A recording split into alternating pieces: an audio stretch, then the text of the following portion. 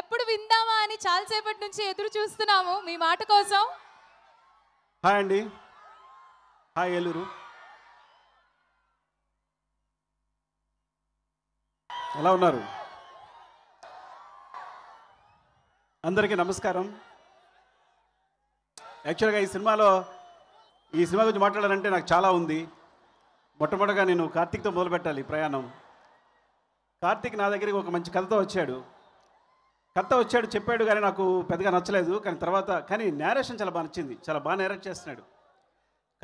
కార్తీక్ కథ చెప్తున్నంతసేపు మనం అలా ఉండిపోవచ్చు, అంత బాగా నేరేట్ చేస్తాడు. సరే, ఇంకా వేరే కథతో రమ్మన్నాను. తర్వాత వేరే కథతో వచ్చాడు, ఈ కథ చెప్పాడు. నేను అమేజ్ అయిపోయాను, చూస్తుండిపోయాను. కార్తీక్ నిలబడే కథ చెప్తున్నాడు, అటు ఇటు తిరుగుతూ చేస్తూ. సో నాకు తర్వాత నేను బాపిని పరిచయం చేసి తర్వాత సాయి చెప్పించాను కదా. అంటే ఎందుకు కార్తీక్ గురించి చెప్పాలంటే, కార్తీక్ లైఫ్ నా దగ్గరికి వచ్చేసరికి చాలా చిన్నది అనమాట. మేబీ ఒక 5-6 years బతుకుతాడేమో. మీరు నమ్మండి, ఒక మెడికల్ ప్రాబ్లం ఉంది కార్తీక్కి. వాళ్ళ మదర్ తన కోసం హైదరాబాద్ వచ్చేసి తను కూడా ఉంటూ, సో తన లైఫ్ చాలా క్రిటికల్ కండిషన్లో ఉన్నప్పుడు సినిమా డైరెక్ట్ చేసి పోదాం అనుకున్నాడు. అలాంటి స్థితి నుంచి, ఆ మెడికల్ ప్రాబ్లంలో నుంచి బయటపడి ఈ సినిమాని డైరెక్ట్ చేశాడు.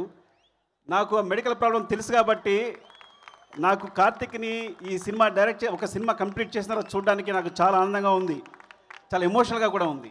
నేను తన స్థితి చూశాను కాబట్టి. స్టెరాయిడ్స్ మీద బతికేవాడు, స్టెరాయిడ్స్ కంటే కానీ ఆ రోజు తనకు గడవదు, తన ప్లేట్లెట్స్ పెరగవు. అలాంటి స్థితి నుంచి తను బయటకు వచ్చి ఈ సినిమా డైరెక్ట్ చేయడం కార్తీక్.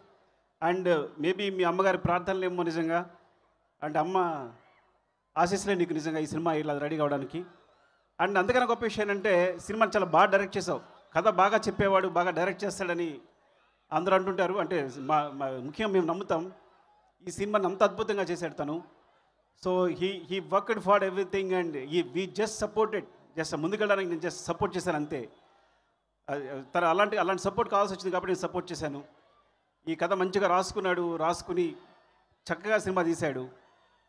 అండ్ ఈ సినిమా చాలా పెద్ద హిట్ అయ్యి చాలా పెద్ద సక్సెస్ కావాలి. కార్తీక్ చాలా మంచి పేరు వస్తుంది అండ్ ఇండస్ట్రీలో చాలా మంచి డైరెక్టర్ అవుతాడని కోరుకుంటాను.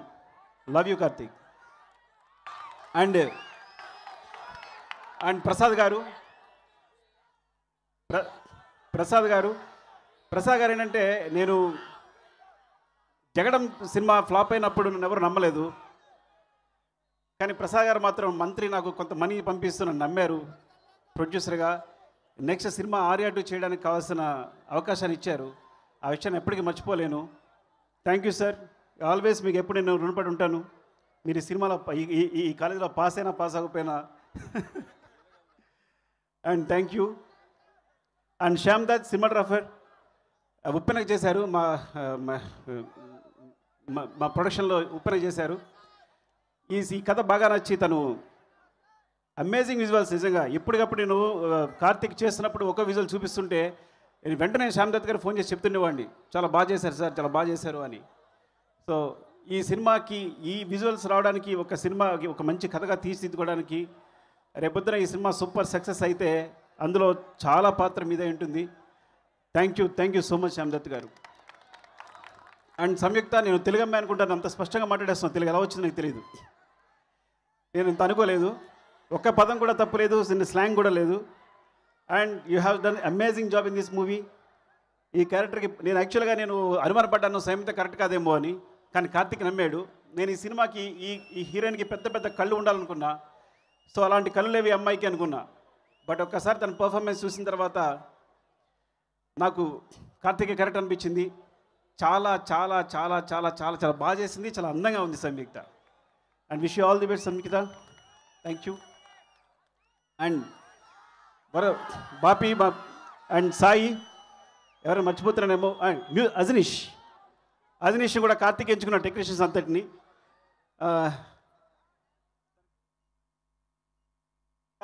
He's Kantara music director Ajaneesh. ఈ సినిమాకి అద్భుతమైన సౌండ్. బికాజ్ విరూపాక్ష అనే సినిమాకి ఇలాంటి థ్రిల్లర్స్కి, ఈ హారర్ థ్రిల్లర్స్కి డెఫినెట్గా పెద్ద సపోర్ట్ బ్యాక్గ్రౌండ్ కావాలి. అలాంటప్పుడు తను ఎంచుకున్నాడు. అజనీష్ అమేజ్. చాలా చాలా అంటే నేను ఒక 4 reels చూశాను మొట్టమొదటి వచ్చినప్పుడు. చాలా చాలా support. Thank you so much, love you. మీరు ఇలాగే చేస్తే తెలుగులో స్థిరపడిపోతారు, అక్కడ వెళ్ళాల్సి ఉంటుంది, మరి జాగ్రత్తగా ఉండండి. అండ్ సాయితో నా పరిచయం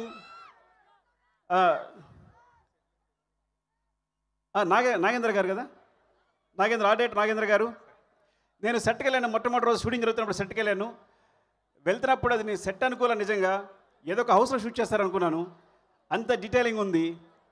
ఆ తర్వాత నేను మీ గురించి చాలామంది డైరెక్టర్స్ చెప్పాను, నాగేంద్ర ఒకన్నారని చెప్తూనే ఉన్నాను. So thank you so much sir, thank you so much for దీనికి అంతా. అండ్ ఎవరైనా మర్చిపోతే ఏమనుకోవద్దు. ఆనంద్, సారీ ఆనంద్ అండ్ నా కుమార్ వండర్ఫుల్, అందరం చెప్పాల్సి వస్తే తప్పదు మరి. Anand, thank you so much. నీకు నేను పెద్ద ఫ్యాన్, లిరిక్స్ కాదని నువ్వు మొట్టమొదటి ఇండస్ట్రీకి వచ్చినప్పుడు కూడా తెలుసు నాకు, నీ ఎదుగుదల ఎలా ఎదుగుతూ ఉన్నావో. థ్యాంక్ యూ సో మచ్ అన్న తిరిగి. అండ్ సాయి గురించి చెప్పాలి. సాయితో నా పరిచయం ఎలా అయింది అంటే చెప్తాను. అండ్ సాయితో నా పరిచయం ఎలా అయిందంటే, మొట్టమొదటిసారి మేము దిల్ రాజు గారి అమ్మాయి మ్యారేజ్కి వెళ్ళాము. వెళ్తున్నప్పుడు సాయి ఎన్ని జోక్స్ వేస్తుంటాడంటే, జోక్స్ వేసి నవ్విస్తూనే ఉన్నాడు, నన్ను జోక్స్ క్రాక్ చేస్తూనే ఉన్నాడు. అంత చలాకీ క్యారెక్టర్. సో అందరు నవ్విస్తూ ఉంటాడు, మాట్లాడుతూ ఉంటాడు.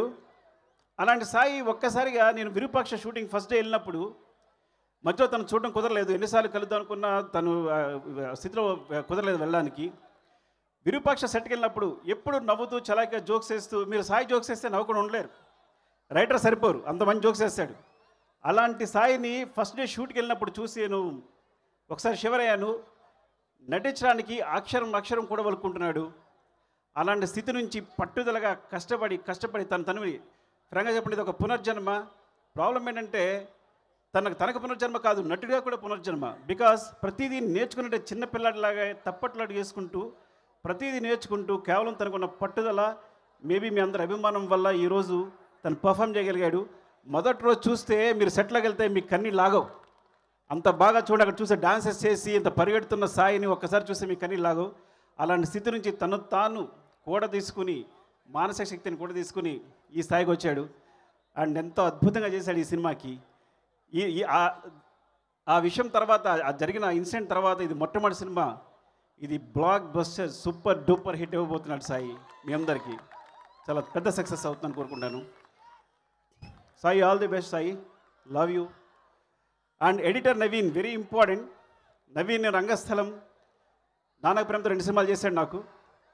ఈ సినిమాలో చాలా డెసిషన్స్ నవీన్ తీసుకున్నాడు. నేను ఏ సినిమా ఉన్నా నవీన్కి చెప్తాను. నేను ఇక్కడ లేకపోయి ఉండొచ్చు నవీన్, కానీ very crucial part నవీన్ది. Naveen, thank you so much. నువ్వు ఎంత బాగా ఎదుగుతున్నందుకు, సినిమాలు తీసినందుకు థ్యాంక్స్ చెప్తున్నాను. And love you so much. ఈ సినిమా సూపర్ డూపర్ హిట్ కావాలని కోరుకుంటున్నాను. మీరు అందరూ మంచి సక్సెస్ చేస్తారని కోరుకుంటున్నాను. లవ్ యూ అండి, లవ్ యూ సో మచ్. ఎవరైనా మర్చిపోయానా సార్? మర్చిపోయాను మిమ్మల్ని. సార్, మీరు అడిగారట కథ, నేను కథ చెప్తున్నప్పుడు మీరు ఒకసారి సుకుమార్ అడగండి, నేను చేయొచ్చు అని అడిగారట. నేను సార్ని చేయమను, చాలా బాగుంటుందన్న ఒక మాటకి ఆయన కథ కూడా సరిగా వినకుండానే మొత్తం ఈ పాత్ర ఒప్పుకున్నారు. సార్, ఎప్పటి నుంచో మీకు నేను ఇంత ఫ్యాన్ని, సో అట్లాంటి, కానీ ఇంత యంగ్గా మీరు ఇంకా ఎలా ఫాలో అవ్వగలుగుతారో నాకు అర్థం కావట్లా. So thank you so much sir. నేను ఎవరైనా మర్చిపోతే ఏమనుకోవద్దు. అండ్ ప్రొడ్యూసర్, నువ్వు మాట్లాడలేదు కదా. సరే, thank you Bapi, love you Eluru, thank you so much. Yes, thank you so much, sir. Thanks for the wonderful words. ఇప్పుడు we'll move on